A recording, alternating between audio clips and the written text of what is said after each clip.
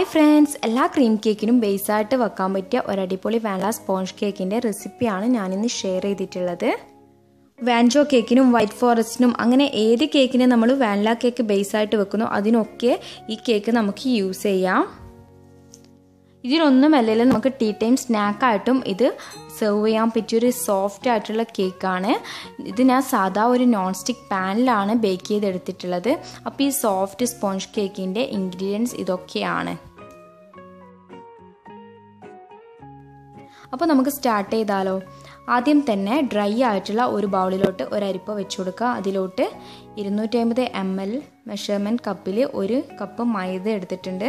അത് അരിപ്പയിലോട്ട് ഇട്ട് കൊടുക്കുക. അതിൻ്റെ കൂടെ തന്നെ 1 ടീസ്പൂൺ ബേക്കിംഗ് പൗഡർ ഇട്ട് കൊടുക്കുക. 1/2 ടീസ്പൂൺ ബേക്കിംഗ് സോഡ, 1/4 ടീസ്പൂൺ ഉപ്പ് കൂടി ഇട്ട് കൊടുക്കുക. ബാറ്ററൊക്കെ തയ്യാറാക്കുന്നതിന് മുന്നേ ആയിട്ട് ഈ ഡ്രൈ ഇൻഗ്രീഡിയൻസ് നന്നായി അരിച്ച് മാറ്റി വെക്കേണ്ടതാണ്. കേക്ക് ബേക്ക് ചെയ്തെടുക്കാൻ വേണ്ടി ഐറ്റംസ് ഒക്കെ റെഡിയാക്കുന്ന ടൈമിൽ എല്ലാം കറക്റ്റ് മെഷർമെൻ്റ് ആയിരിക്കണം. ഒന്നും കൂടിയോ കുറയോ ചെയ്യരുത്. എന്നിട്ട് ഇത് 3 പ്രാവശ്യം അരിച്ച് മാറ്റി വെക്കാം. ഇനി അടുത്തതായിട്ട് 3 മുട്ട ഞാനൊരു ബൗളിലോട്ട് പൊട്ടിച്ച് വെച്ചിട്ടുണ്ട്. റൂം ടെമ്പറേച്ചറിലുള്ള മുട്ടയാണ്. ഒട്ടും തണുപ്പ് ഉണ്ടാവാൻ പാടില്ല. ഫ്രിഡ്ജിലാണെങ്കിൽ 1 മണിക്കൂർ മുന്നേ പുറത്തെടുത്ത് വെക്കണം. മുട്ട ബീറ്റ് ചെയ്യുന്നതിന് മുന്നേ ആയിട്ട് 1/4 teaspoon butter എസൻസും 1/4 teaspoon milk എസൻസും 1/2 teaspoon vanilla essence കൂടി ഒഴിച്ചു കൊടുക്കുക. എന്നിട്ട് വേണം ബീറ്റ് ചെയ്യാൻ വേണ്ടിയിട്ട്. ബീറ്റ് ചെയ്യുന്ന ടൈമിൽ വിസ്കിനൊന്നും ഒട്ടും വെള്ളമൊന്നും ഉണ്ടാവാൻ പാടില്ല. മുട്ട പൊട്ടിച്ച് വയ്ക്കുന്ന ടൈമിൽ ബൗളിലും വെള്ളം ഉണ്ടാവാൻ പാടില്ല. ഇനി ഫസ്റ്റിൽ ഇട്ടിട്ട് ഒന്ന് ബീറ്റ് ചെയ്ത് കൊടുക്കുക. എന്നിട്ട് സ്പീഡ് കൂട്ടി കൊടുക്കുക.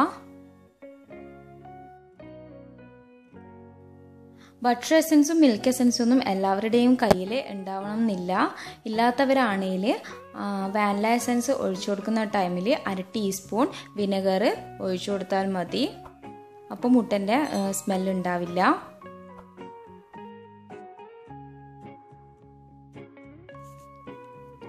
മുട്ട നന്നായി പതഞ്ഞ് വന്നിട്ടുണ്ട്. ഇനി ഇതിലോട്ട് 1 കപ്പ് ഐസിങ് ഷുഗർ ഇട്ട് കൊടുക്കുക.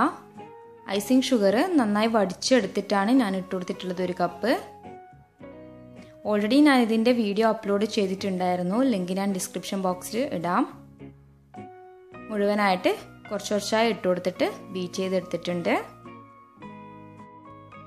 മൈദ എത്രയാണോ എടുക്കുന്നത് അതേ മെഷർമെൻറ്റിൽ തന്നെ പൗഡർ ഷുഗറും എടുക്കാൻ നോക്കുക. ഐസിങ് ഷുഗർ ഇല്ല എങ്കിൽ പൗഡർ ഷുഗർ ഇട്ട് കൊടുത്താലും മതി.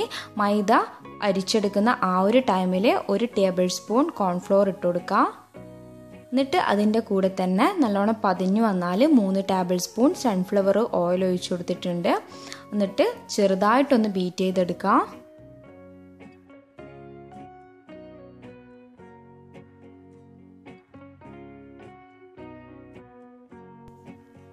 ബാറ്റർ ഇവിടെ റെഡി ആയിട്ടുണ്ട്. ഇനി വിസ്കിൻ്റെ ആവശ്യമൊന്നുമില്ല. സ്പാച്ചിൽ യൂസ് ചെയ്തിട്ടാണ് ഡ്രൈ ഇൻഗ്രീഡിയൻസ് ഒക്കെ മിക്സ് ചെയ്യുന്നത്. നല്ല ഫ്ലഫി ആയി വന്നിട്ടുണ്ട്. ഇനി നമ്മൾ നേരത്തെ തയ്യാറാക്കി വെച്ചിട്ടുള്ള ഡ്രൈ ഇൻഗ്രീഡിയൻസ് ഒരു 2-3 പ്രാവശ്യമായിട്ട് കുറച്ചായി ഇട്ട് കൊടുത്തിട്ട് കട്ട് ആൻഡ് ഫോൾഡ് മെത്തേഡിൽ മിക്സ് ചെയ്തെടുക്കാം. ഡ്രൈ ഇൻഗ്രീഡിയൻസ് മിക്സ് ആക്കുന്നതിൻ്റെ കൂടെ തന്നെ റൂം ടെമ്പറേച്ചറിലുള്ള 1/4 കപ്പ് പാല് കൂടി ഞാൻ കുറച്ചായി ആഡ് ചെയ്ത് കൊടുക്കുന്നുണ്ട്. പാൽ ഒഴിച്ച് കഴിഞ്ഞാൽ കേക്ക് നല്ല സോഫ്റ്റ് ആയിരിക്കും, കഴിക്കാൻ നല്ല ടേസ്റ്റിയുമായിരിക്കും. പാലില്ല എന്നുണ്ടെങ്കിൽ ഒരു 2 table spoon milk powder add ചെയ്ത് കൊടുത്താലും മതി.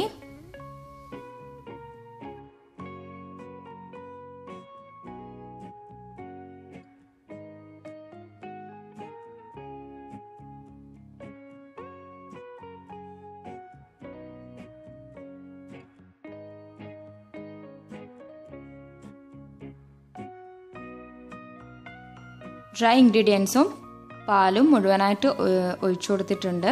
ഇനി ഇത് നന്നായിട്ട് മിക്സ് ചെയ്തെടുക്കുക.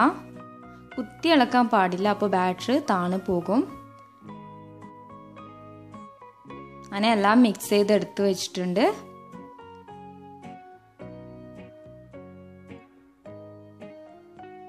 ഇനി ഇത് നമുക്ക് ഗ്രീസ് ചെയ്തിട്ടുള്ള ഒരു പാനിലാണ് ഞാൻ ബേക്ക് ചെയ്തെടുക്കുന്നത്. ആ പാനിലോട്ട് ഒഴിച്ചു കൊടുക്കാം. ബട്ടറോ അല്ലെങ്കിൽ ഗീയോ മതി ഗ്രീസ് ചെയ്തെടുക്കാൻ വേണ്ടിയിട്ട്. ഇനി ഇതിലോട്ട് ബാറ്റർ ഒഴിച്ചു കൊടുക്കാം. ഇതുപോലൊരു പാൻ ഇല്ലാന്നുണ്ടെങ്കിൽ കേക്ക് ടിൻ ഉണ്ടെങ്കിൽ അതിലും ബേക്ക് ചെയ്തെടുക്കാം. കേക്ക് ടിൻ ഇല്ലെങ്കിലും സാധാ ഒരു സ്റ്റീൽ ബൗൾ ഉണ്ടാവുമല്ലോ, അതിലും നമുക്ക് ഇതുപോലെ ബേക്ക് ചെയ്തെടുക്കാം. മൈദ തട്ടിക്കൊടുത്താൽ മതി. അങ്ങനെ മുഴുവനും ബാറ്ററും ഞാൻ പാനിൽ ഒഴിച്ചു കൊടുത്തിട്ടുണ്ട്. ഇനി ഇത് 40 മിനിറ്റ്സ് ലോ ഫ്ലെയിമിൽ ബേക്ക് ചെയ്തെടുക്കാം.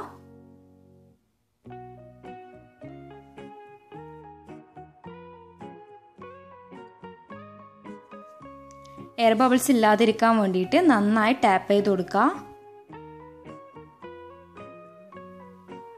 എന്നിട്ട് ക്ലോസ് ചെയ്തിട്ട് ഒരു 40 മിനിറ്റ്സ് ലോ ഫ്ലെയിമിലിട്ട് ബേക്ക് ചെയ്തെടുക്കുക. അങ്ങനെ 40 മിനിറ്റ്സിന് ശേഷം നല്ല സോഫ്റ്റ് ആയിട്ടുള്ള കേക്ക് റെഡി ആയിട്ടുണ്ട്. എല്ലാ കേക്കിനും ബേസായിട്ട് വെക്കാൻ പറ്റിയ നല്ല സോഫ്റ്റ് ആയിട്ടുള്ള ടേസ്റ്റി ആയിട്ടുള്ളൊരു കേക്കാണ്. മുട്ടൻ്റെ ബാഡ് സ്മെല്ലൊന്നും ഉണ്ടാവില്ല. അപ്പോൾ എല്ലാവരും ഇതുപോലൊരു കേക്ക് ബേക്ക് ചെയ്ത് നോക്കാം. അപ്പോൾ ഫീഡ്ബാക്സ് ഒക്കെ എന്നെ കമൻറ്റ് ബോക്സിൽ അറിയിക്കുക. എൻ്റെ വീഡിയോ ഇഷ്ടമായി ലൈക്ക് ചെയ്യാനും ഷെയർ ചെയ്യാനും സബ്സ്ക്രൈബ് ചെയ്യാനും മറക്കരുത്. കൂടാതെ ബെല്ലൈക്കണിൽ ഓൾ എന്നുള്ള ഓപ്ഷൻ കൂടി എനേബിൾ ചെയ്യുക. അപ്പോൾ പുതിയ പുതിയ വീഡിയോസ് നിങ്ങൾക്ക് നോട്ടിഫിക്കേഷനായി ലഭിക്കുന്നതാണ്. അപ്പോൾ അടുത്ത നല്ലൊരു വീഡിയോയുമായി വരുന്നതുവരെ ബൈ ബൈ. Thank you.